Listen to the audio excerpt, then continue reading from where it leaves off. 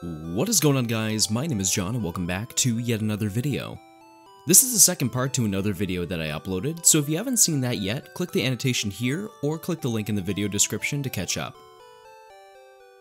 On the last part of catching every Kanto Pokemon in 24 hours, we started each game and made it all the way to Cinnabar Island on Red, Blue, and Yellow. Our current total of caught Pokemon is 19 out of 151, but we have caught a bunch of Pokemon that we haven't evolved yet. With that out of the way, let's get started. Unlike the majority of the last video, Red, Blue, and Yellow are going to be heading to the Sylph Company at the same time to take on some unfinished business. Although we have access to nearly every area in the game, the Sylph Co is home to a couple of things that will make our journey a lot easier. After defeating Dennis, Red talks to the scientist that just watched his team get destroyed. Scared for his life, he gives us Lapras, adding another to our total. After defeating the final grunt in the building, we can open the door with a card key and meet our good friend Giovanni. I'd like to note that the process to reach this point took roughly 6 minutes per game. Although this building contains 31 different people that you can battle, only like 2 or 3 grunts are actually mandatory to fight to reach Giovanni. I'm not sure if this was just a bad way they mapped out the floors, but either way we defeated Team Rocket once again. When we talk to the leader of Sylph Co, he'll gift us a Master Ball for saving him. I think you know exactly what we're going to do with this. We talk to the old man again and fly to Cinnabar Island to do the missing note glitch.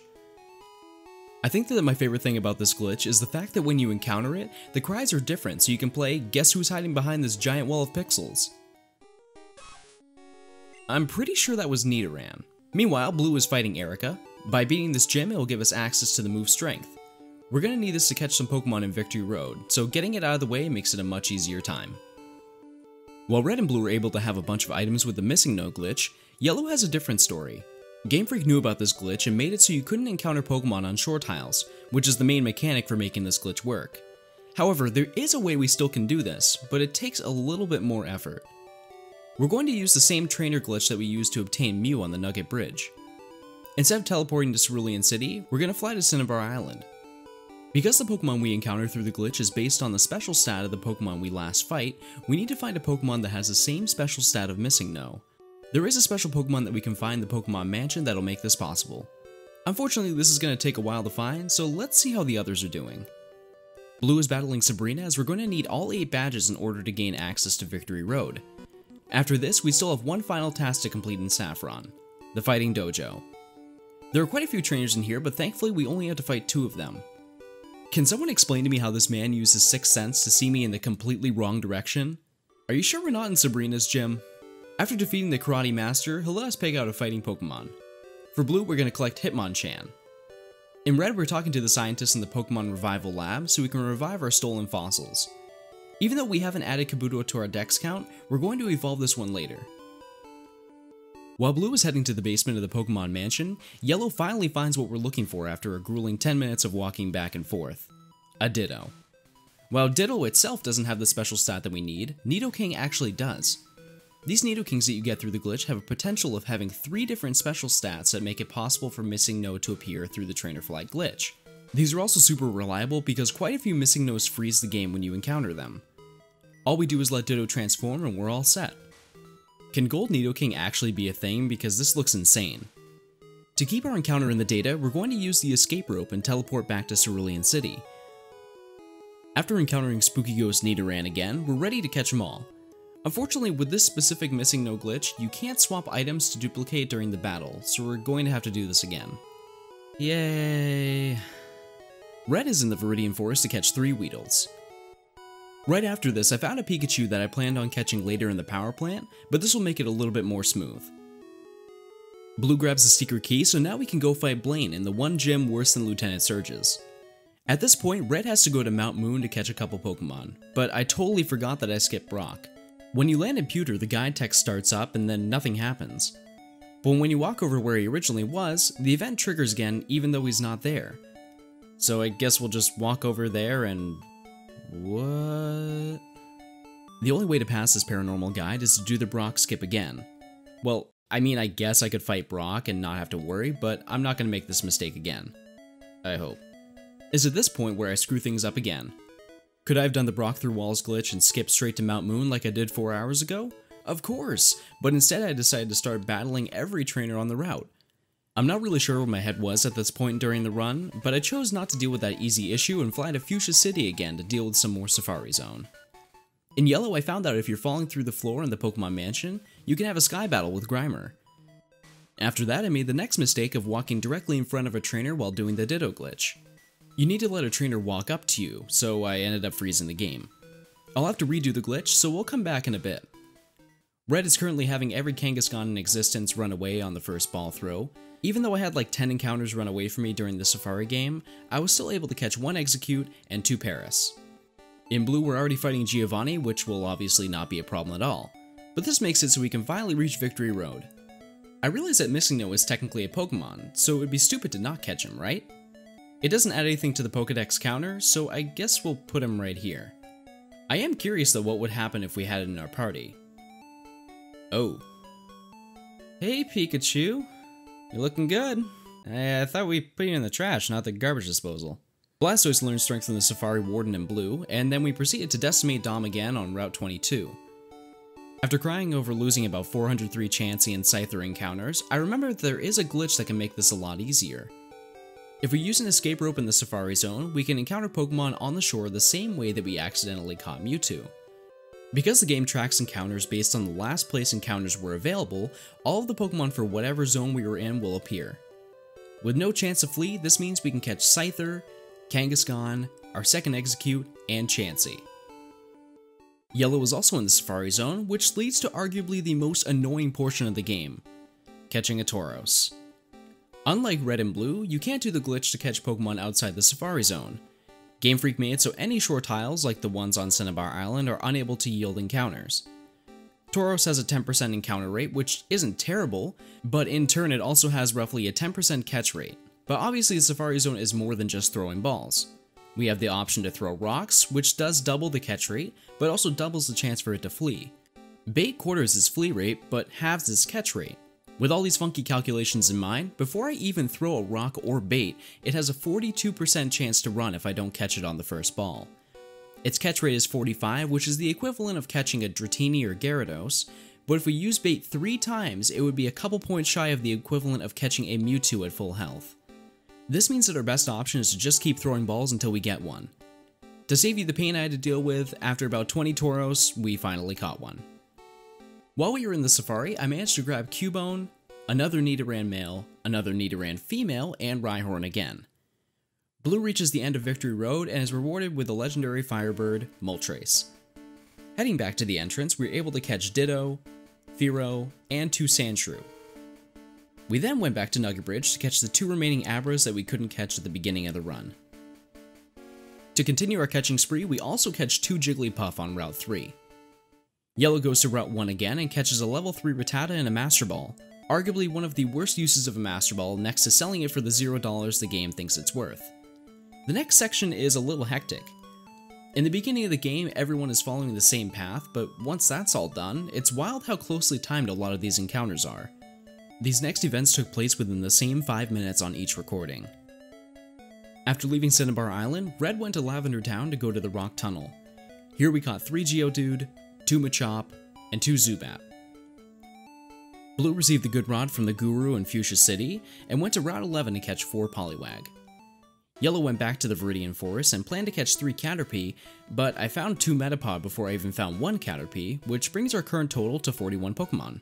For our next catch, we have to go deep into Mount Moon to grab a Paris that I forgot I already had 2 of, so we'll take a look once I figure out that I'm an idiot. Red is also a little busy at the moment because I forgot that when a PC box is full, you have to move the box to an empty slot to catch Pokemon. So I guess we'll come back to Mankey. Blue managed to grab 3 Venonat, 2 Bellsprout, and Weepinbell. When I realized my error in Yellow, I went to Vermilion to catch 2 Diglett in the Diglett Cave. After switching boxes, I reclaimed the 2 Mankey and grabbed 3 Oddish while I was there. Ekans was added to the total as well as Growlithe after I snatched 2 of each to the right of Lavender Town, which leads us to this moment. I went back to Lavender Town to go to the Pokemon Tower. When I got into my first encounter, as you probably figured, I completely forgot about the fact that I skipped the game corner with the Pokédoll, which means that I can't catch any Pokemon here. What makes this worse is that nearly the same time after catching my 3rd Nidoran female, I made an even worse mistake in Yellow. I was heading back to the rock tunnel to catch Onyx, something that I'd already encountered previously on both red and blue on my first time through it. It has a 10% encounter rate, which is totally manageable, but I didn't know that the exit wasn't the lower floor, which is the only area where you can catch Onyx. The funniest part about this is that Onyx is the only different Pokemon from the 2 floors. So here I am, running through encounters, wondering why my luck is so bad that I'm finding everything but a giant rock snake that probably carved out this whole thing I'm in. It'd be quite a while before I figure out what's wrong. During all this, Blue goes to Celadon City to catch 2 Slowpoke. I had the opportunity to catch 2 Poliwhirl, which I overlooked, but it doesn't take a lot to level Poliwag up, so I just skipped that option. I withdrew a Venonat from my PC and brought it to the Pokemon Revival Center to trade it for a Tangela. Catching it in the wild was a little out of the way for the route Blue was taking, so I figured it would have been a much easier option. While we were in the building, I revived Kabuto to bring our total to 52. In the same house we got the Bulbasaur in yellow, I evolved and traded a Poliwhirl with a man for a Jinx. This one is the same style as Tangela, where it's just a little less convenient to go out and get it. Our last trade is going to be in the Route 18 Observatory. We have to level up our Slowpoke 22 levels to get a Slowbro, just so we can trade it for a very unsettling sprite of Lickitung. This is the only location where you can get one in the games, aside from the Cerulean Cave in yellow, so it's a worthwhile trade. After struggling for so long, I went to the other floor in the rock tunnel and caught myself an Onyx. The amount of joy that I had over seeing a virtual pile of boulders was quite a bit more than the average gamer, but if you were doing this for 25 minutes, you'd probably feel the same way. After defeating the Mafia through what seemed to be time travel, we head to Lavender Town to catch ourselves 3 Ghastly and 2 Cubone. Blue still on Cinnabar Island and lands 2 Horsey, and Yellow adds 2 Goldeen to the total. We pay another visit to the Fighting Dojo in Saffron and grab the other fighting Pokemon, Hitmonlee. On our way to the Pokemon Mansion, I had planned to catch Eradicate, but I found a level 37 Rattata which works just as well. Blue is also in the mansion to catch 3 Pokemon. First one is 2 Grimer, second is 2 Ponyta, and the third is the most painful of them all, Magmar. See, I was readily prepared to tell you about how stupid Magmar is to find. I was gonna say that how it only has a 4% chance to be found on the bottom floor only in Pokemon Blue. I was also going to tell you that I spent a considerable amount of time down there trying to find it. The only problem with all that logic is that if I went up 1 floor, the chance to encounter Magmar goes from 4 to 10%. So I'm just an idiot again. I will say though that the chance to even get an encounter in the Pokemon Mansion basement is stupid low, and I don't have any ability to speed it up at all. No bike, no repel trick, nothing. Until I found out about how hard I made it for myself, which is, like, right now, I would have put it as one of the most irritating things I've ever had to do in a Pokemon game. But since I wasted over 30 minutes trying to catch a Pokemon I could have caught in probably less than 5, I'll just add it to the dex and move on from here. During that whole experience, I did however manage to find a Muck, which will make things a lot easier. Red had a much easier time in the mansion and caught 2 Coughing. In yellow, we're all the way in the Seafoam Islands, and it'll be super easy to go through because I know all the patterns for the boulders, and you've gotta be kidding me. In red, we go and talk to the girl in Vermilion City and trade one of our Spearow for a Farfetch. After angrily beating Erica's stupid plants, we head over to the Seafoam Islands and take on the other bird that's not Zapdos, Articuno. While we're here, we'll fish up 2 Staryu, Krabby, and Seal. I got really lucky and found Dugong while I was pushing boulders, and found both Golbat and Kingler, which saves a lot of rare candies for other Pokemon we need to evolve. In red, we evolved Geodude to Graveler and evolved Ghastly to Haunter, and in blue, we evolved Abra to Kadabra. I took both games and traded them to get Alakazam and Golem. This brings our total to 74 Pokemon. We do one more trade to get Haunter to evolve to Gengar. In red, we head to the game corner to grab a few prize Pokemon.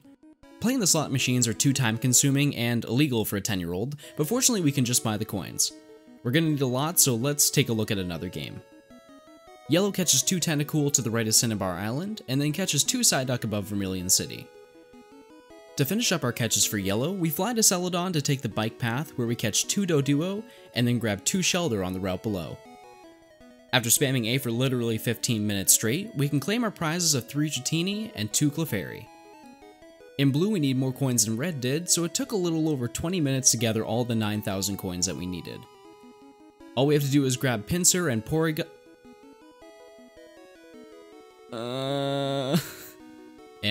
to complete the game corner. In red, we go to our last stop, the power plant. Here we catch 2 Voltorb,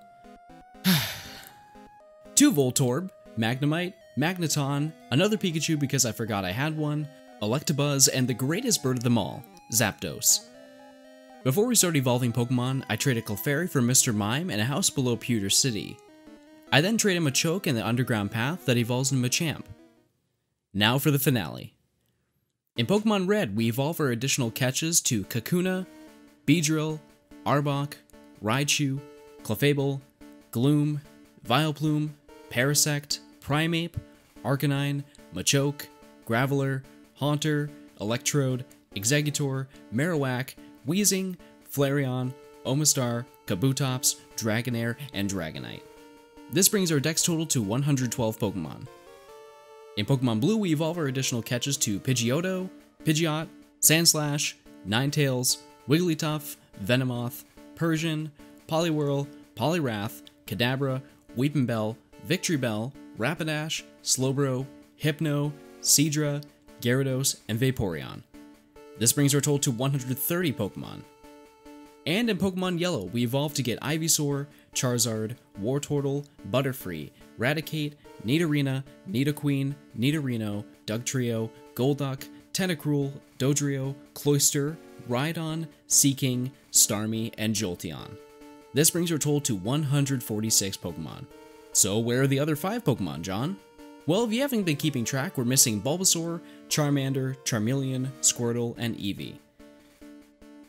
But since we've already got all of those Pokemon in the games, we're going to have to get a second yellow save started to get Bulbasaur, Charmeleon, and Eevee. To finish it all off, we're going to do another save of blue to get Squirtle, and finally another save of red to get our final Pokemon. The one we all know and love, Charmander. And with that, we've successfully caught every Pokemon in red, blue, and yellow.